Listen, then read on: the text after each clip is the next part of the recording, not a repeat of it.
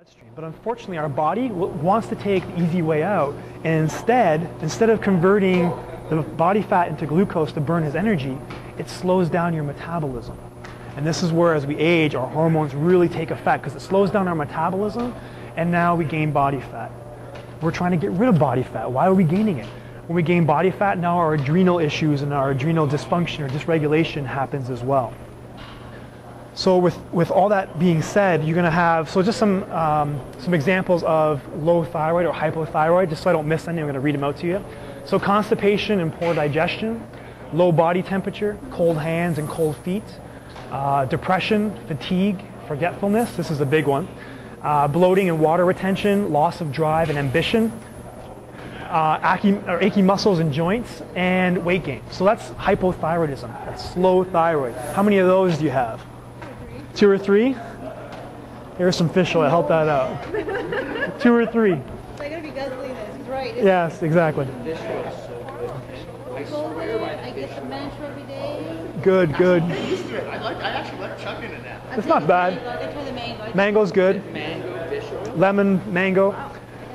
So are you guys familiar, we're going to talk about how, are you familiar with the ratio of omega-3s and omega-6 in our diet right now and how we're way out of whack?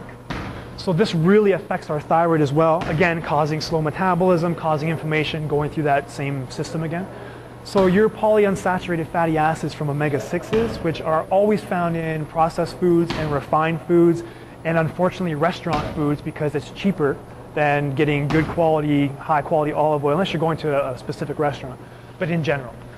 So this ratio is so out of whack right now. It should be a 1-to-1 to a 1-to-3 ratio, and that's usually pretty healthy. But right now, a South American diet, we're like at 1-to-20, 1-to-25, and that's why we have so much inflammation, so much clogged digestion, and in turn, so much disease.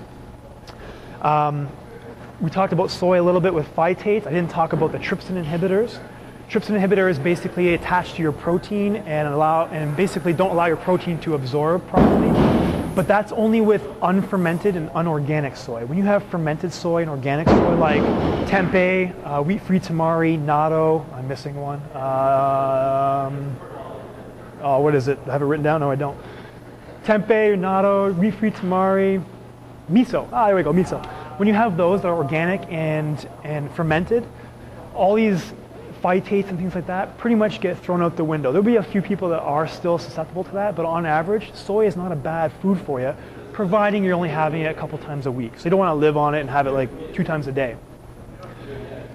Soy in general is goitrogenic, so it slows down your thyroid. Just like the brassica vegetables being raw, so those are your broccolis, your cauliflowers, your Brussels sprouts, your cabbage.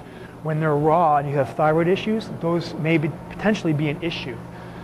If you cook them or slightly steam them, you might be okay there. So you have to kind of play around with what works for you, but just so you know, if you have thyroid issues, stay kind of far away from the raw vegetables, those raw broccolis and cauliflowers and cabbages. If you want to try steaming them, that's okay.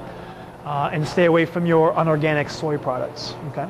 Just so until you get your hormones back up. But soy in general is pretty healthy as long as you have it a few times a week, because it's high in protein and things like that, but if you don't eat it, you don't need it.